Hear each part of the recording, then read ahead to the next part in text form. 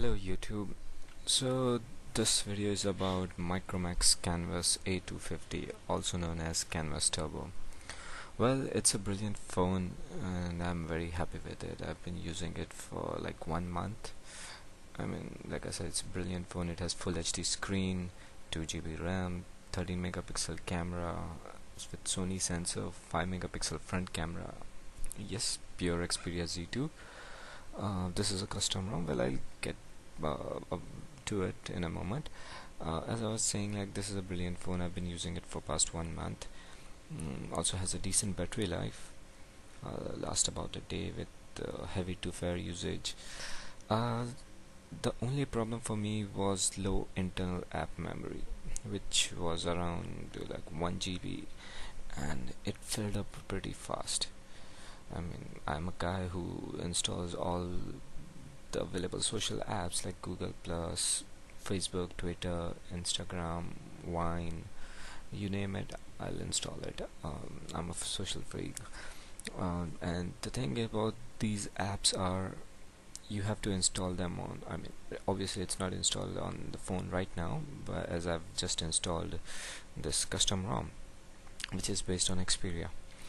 Now yes, as I was saying that the problem with these apps are they require to be installed on internal memory, and as I said, the internal memory is around 1 GB, which fills up really fast. So that was my main issue with this phone. But the thing is, I got a workaround to it, and also the other issue with this phone was Android version. Micromax, I don't know why they are delaying the KitKat version of this phone. They said it like last year around New Year's Eve that they'll be providing KitKat upgrade during the early Q2 of this year, 2014. But here we are with no update. So I'm happy to say right now that I have increased the internal memory and got my software to 4.4.2, which is KitKat. So just to summarize, this is not a video on how to install it. I'm just showing it to you. I'll be providing you the description, a link in the description box, just to show you. Let me go here and the storage. See, it's only, if I can focus, if I can see, it's 3.67 right now. 2.87 is available, 2.87 GB. Okay, there's something issue with this focus. Let me see if I can zoom in. Okay, here it is, 3.67. Okay, anyways, let me try that again. Okay, here it is. It's 3.6.7 GB of internal storage and around 10 GB of internal storage for your videos, photos, and everything else. So, and to see, yep, here is the KitKat 4.4.2. this is an KitKat version. Okay, here it is. Sorry for my camera work.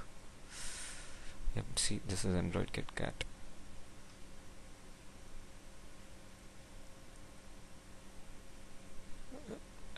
So far the ROM is good. I'm not a big fan of pure Xperia Z2, so I'll be reverting back to 4.2.2.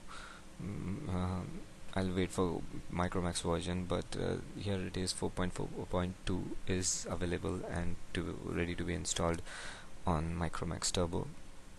As I was saying, that this is not a tutorial on how to do it, but I'll be providing you links in the description box below. So check it out. I'll be giving you the links, all the links, and just to tell you, this is not a safe way to do it. I have bricked my phone a couple of times while doing this. The tricky part of this phone is that while doing this, you have to install a ROM which was made for the clone of this device, which is Wiko's Darkfull, the clone of Micromax 250, which is available in Russia, and that particular phone has a partition of 3 GB for internal memory and 10 GB for media storage.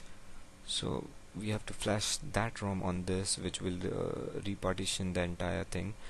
And after that, uninstall it, install your own ROM. um, do it whatever you like MIUI or any other ROM which is available on XDA. So but again, I'm warning you, do it on. Well, that's it. And one more thing, when you flash Wiko Darkfull Rom, make sure to take your IMEI backup and nvram backup, because it will mess up your Wi-Fi. I mean, although your Wi-Fi will work, but your phone signal won't work. So you have to restore IMEI manually via Mobile Uncle tool. And I would like to give a big shout out to guys over XDA forum for developing this ROM and this workaround. Big thank you to those guys. And if you guys have any comments or question, please do leave it below in the comment section. I hope I'll answer them. Thank you.